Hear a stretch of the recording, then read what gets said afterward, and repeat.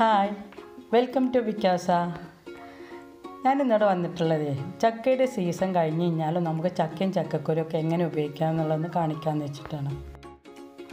അപ്പം നമുക്ക് ചക്ക എങ്ങനെയാണ് ഉണക്കി സൂക്ഷിക്കാമെന്ന് നോക്കാം. ഞാനിവിടെ എടുത്തിട്ടുള്ള കുറച്ച് വരിക്കച്ചക്കയുടെ ചുളയാണ്. അത് ഇതുപോലെ ചെറുതായിട്ട് അരിഞ്ഞെടുക്കുക. ഇത്ര ചെറുതാക്കണം എന്നില്ല, ഞാൻ പെട്ടെന്ന് ഉണങ്ങി കിട്ടാൻ വേണ്ടിയിട്ട് നന്നായിട്ട് ചെറുതാക്കി എടുത്തതാണ്. നമുക്ക് കുറച്ച് വലിയതാക്കണമെങ്കിലും അങ്ങനെ ആക്കിയിട്ടെടുക്കാം. ഇതുപോലെ അരിഞ്ഞ് കഴിഞ്ഞിട്ട് ഒരു 2-3 ദിവസം നല്ല വെയിലിൽ ഉണക്കിയിട്ടെടുക്കണം.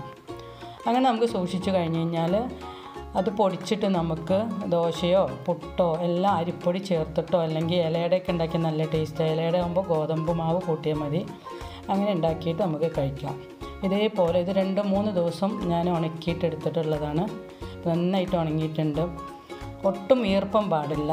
എന്നിട്ട് അതൊരു എയർ ടൈറ്റുള്ള ഒരു പാത്രത്തിൽ നമുക്ക് നന്നായിട്ട് അടച്ച് വെക്കാം. വേണമെങ്കിൽ നമുക്ക് പൊടിച്ചിട്ടും വെക്കാം, അല്ലെങ്കിൽ നമ്മുടെ ആവശ്യത്തിനനുസരിച്ചിട്ട് അപ്പോൾ നമുക്ക് പൊടിച്ച് ഉപയോഗിക്കുകയും ചെയ്യാം. എന്തായാലും കുഴപ്പമില്ല.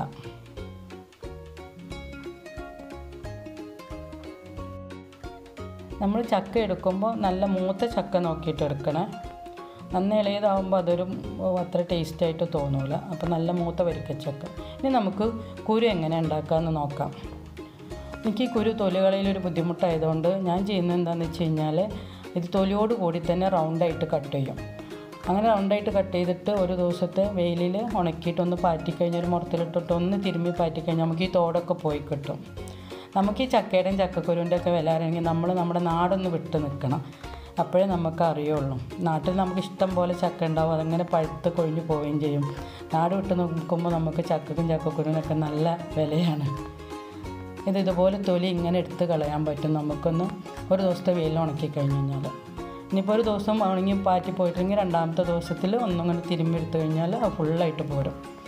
ഇനി തൊലി കളയാൻ എളുപ്പമുള്ളവർക്ക് അങ്ങനെ ചെയ്യാം കേട്ടോ. ഞാനിങ്ങനെയാണ് ചെയ്യുന്നത്. ഞങ്ങൾ മഴക്കാല യാത്രയ്ക്ക് ഒരിക്കൽ പോയപ്പോൾ ഞങ്ങൾക്ക് ഈ ചക്കക്കുരുവിൻ്റെ പുട്ടുണ്ടായിരുന്നു ബ്രേക്ക്ഫാസ്റ്റിന് അവർ തന്നപ്പോൾ. അങ്ങനെ അവിടെ നിന്ന് നോക്കി അത് ചോദിച്ചറിഞ്ഞിട്ടാണ് ഇങ്ങനെ പഠിച്ചത്. ഇതിപ്പോൾ 3 ദിവസം ഉണക്കിയെടുത്തിട്ടുള്ള ചക്കക്കുരുവാണ്.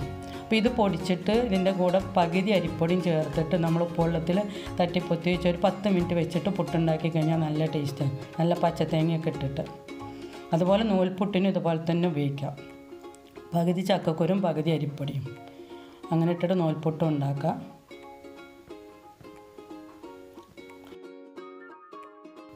ഇനി ഇത് നമുക്ക് നല്ലൊരു എയർ ടൈറ്റുള്ള പാത്രത്തിൽ അടച്ച് സൂക്ഷിക്കാം. ഇതൊന്ന് പൊടിച്ചിട്ട് ഒന്ന് ചെറുതായിട്ട് വറുത്ത് വെച്ച് കഴിഞ്ഞാൽ നല്ലൊരു വറവ് ടേസ്റ്റും കൂടെ വരും. അങ്ങനെ വേണമെങ്കിൽ അങ്ങനെയും ചെയ്യാം, അല്ലെങ്കിൽ പൊടിച്ച് അങ്ങനെ തന്നെ ഉപയോഗിക്കുകയും ചെയ്യാം. ഇനി നമുക്ക് ചക്ക കൊണ്ടാട്ടം ഉണ്ടാക്കുന്നതെന്ന് നോക്കാം. ഇതുപോലെ നല്ല മൂത്ത വരിക്കച്ചക്ക ഇങ്ങനെ നീളത്തിൽ കട്ട് ചെയ്തെടുത്തതാണ്. അത് തിളച്ച വെള്ളത്തിൽ ലൈറ്റ് ഉപ്പിട്ടിട്ട് തിളച്ച വെള്ളത്തിൽ 1 മിനിറ്റ് ഇട്ട് വെച്ചിട്ട് വാർത്തെടുത്തിട്ട് ഇതുപോലെ നല്ല വെയിലത്ത് ഉണക്കിയിട്ട് എടുത്തിട്ടുള്ളതാണ്. ഇത് നമുക്ക് ആവശ്യാനുസരണം നമുക്ക് ഉപയോഗിക്കാം. ഈ ചക്കയുടെ സീസൺ കഴിഞ്ഞ് കഴിഞ്ഞാലും അത് നന്നായിട്ട് ഉണങ്ങിയിട്ടുണ്ട്. ഇതേപോലെ പൊട്ടുന്ന ഒരു പരുവത്തിലായിരിക്കണം, നല്ല ക്രിസ്പി ആയിട്ട്. അപ്പോൾ ചക്ക ഇഷ്ടപ്പെടുന്നവർക്കും ചക്കയുടെ ഗുണങ്ങൾ അറിയുന്നവർക്കായിട്ട് ഈ വീഡിയോ ഞാൻ സമർപ്പിക്കുന്നു. അപ്പോൾ വീഡിയോ ഇഷ്ടമായി കഴിഞ്ഞാൽ ലൈക്ക് ചെയ്യാനും ഷെയർ ചെയ്യാനും സബ്സ്ക്രൈബ് ചെയ്യാനും മറക്കരുത്. മറ്റൊരു വീഡിയോ ആയിട്ട് വരുന്നവരേക്കും താങ്ക് യു.